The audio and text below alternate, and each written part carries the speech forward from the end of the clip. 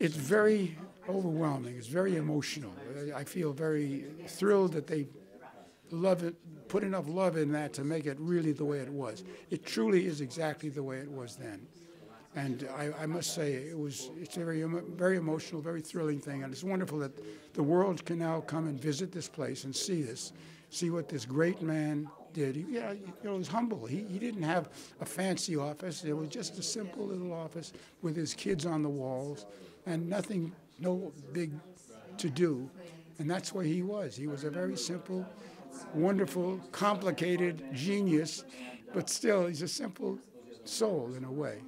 Wow, he had so many things, so many balls in the air, if you will, and amazing how he balanced all those and managed to focus on each one of them in its time.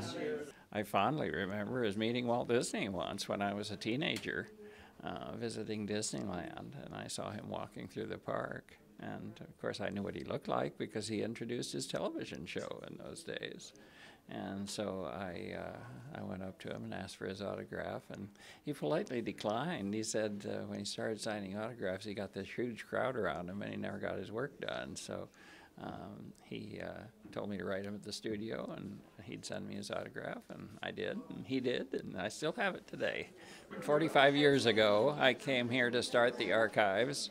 And one of my first jobs was to actually inventory Walt Disney's offices, which had been closed up since his death in 1966.